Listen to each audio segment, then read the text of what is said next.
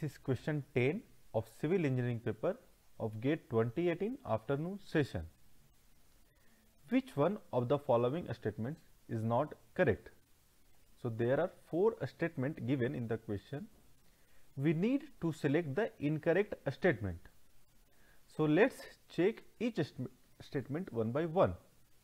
So the first statement is, when the water content of soil lies between its liquid limit and plastic limit, the soil is said to be in plastic state.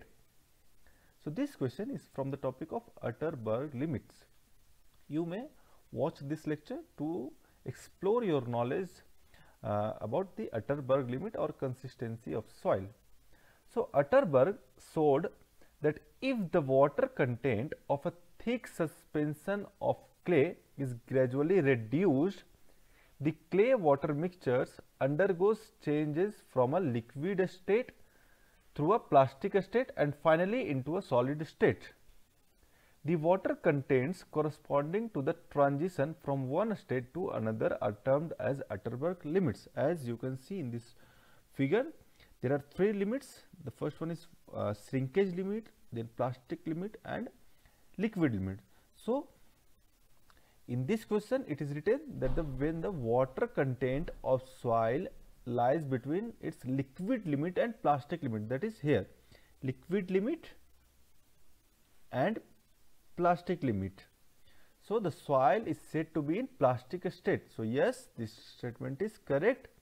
When the water content of soil lies between plastic limit and liquid limit, the soil is said to be in plastic state. So this option is correct. So option A is correct.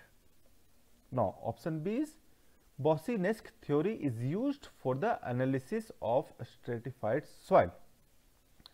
So Bossiness theory is used to find the stress component at a depth z below the surface of a semi-infinite solid due to a point load acting at the surface of the semi-infinite soil. So in the Bossiness theory there were some assumptions, and one of the assumptions was the soil mass is assumed to be elastic, isotropic, homogeneous and semi-infinite. So we assume the soil is homogeneous. The property of the soil is same. So we cannot say that Bossiness theory is used for the analysis of a stratified soil. So it is not the correct statement. It is not the correct statement. The Bossiness theory is used for the homogeneous soil, where the properties of soil is same throughout the soil. So it is the incorrect option. Option B is the incorrect option. Now let's move towards option C. C is, the inclination of a stable slope in cohesive soil can be greater than its angle of internal friction. So it is talking about the stable slope in cohesive soil. So we have the formula for cohesive soil for finding the factor of safety. So you can see this is the formula, and for dry cohesionless soil, that is C is equal to 0, and dry, this is dry. For dry condition and cohesionless soil, the factor of safety is defined as the ratio of tan phi dash by tan beta dash. So obviously the factor of safety should be always greater than 1. So here we can say for dry cohesionless soil, the tan phi dash is always greater than tan beta. It means the angle of internal friction should always be greater than angle of slope in case of dry cohesionless soil. But for cohesive soil it is not like that. So in this statement it is written that for cohesive soil, the stable slope, that is beta, can be greater than its angle of internal friction. Beta can be greater than phi for cohesive soil. Okay. So for cohesive soil, beta can be greater than phi, but for dry cohesionless soil we know that phi dash is always greater than beta. If this statement was written for non-cohesive or cohesionless soil, then that statement was incorrect, but it is written that the inclination of stable slope in cohesive soil can be greater than its angle of internal friction. So, this statement is again correct. So, this is the correct statement. Now, the fourth option is given that for saturated dense fine sand after applying overburden correction, if the standard penetration test value exceeds 15, dilatancy correction is to be applied. So, this question is from the topic of standard penetration test.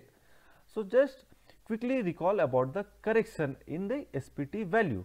So, whatever the SPT number we get from the field, it is to be corrected before they are used in empirical correlation and design charts.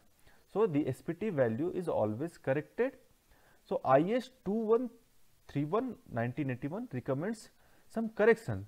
So, there are two corrections which IS recommends. The first one is effect of overburden pressure, and after getting the corrected value after overburden pressure correction, we need to again correct it for the effect of dilatancy.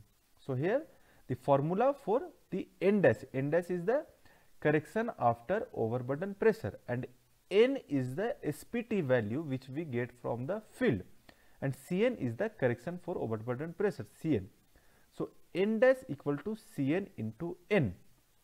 Now, the formula for Cn you can see in this screen. Now, if this N dash value is smaller than or equal to 15, then there is no need to go for correction for dilatancy.